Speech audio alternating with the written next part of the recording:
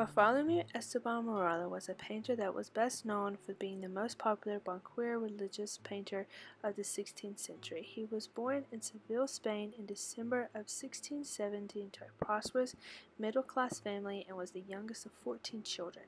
At age 9, both of his parents died within months of one another, and Murillo then went to live with his sister, where it soon became evident of his talents towards becoming a painter.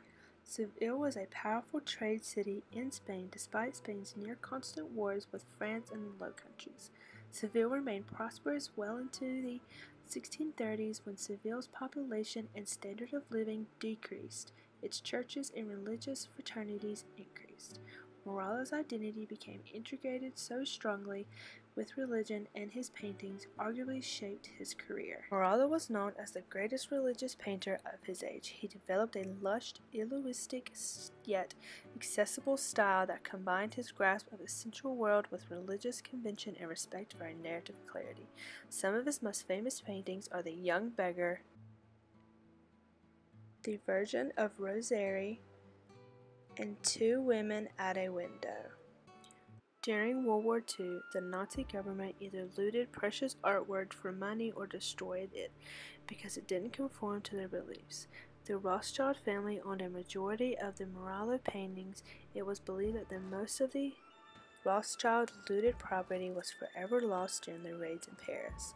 Two of his more famous paintings that were known as the Saint Josephina and Saint Rufina, or known as the twin paintings, were discovered in a mislabeled box.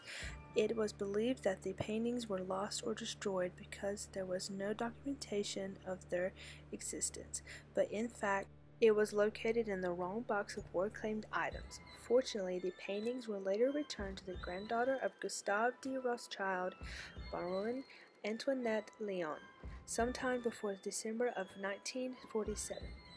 2 decades later, the Lyons paintings were purchased by the Galerie Him in Paris and then bought by the Sigmund Gallery in New York, where they were acquired by William B. Jordan, the founding director of Meadows Museum, in 1972, then becoming the cornerstones of the museum's collection, where they are still on display today.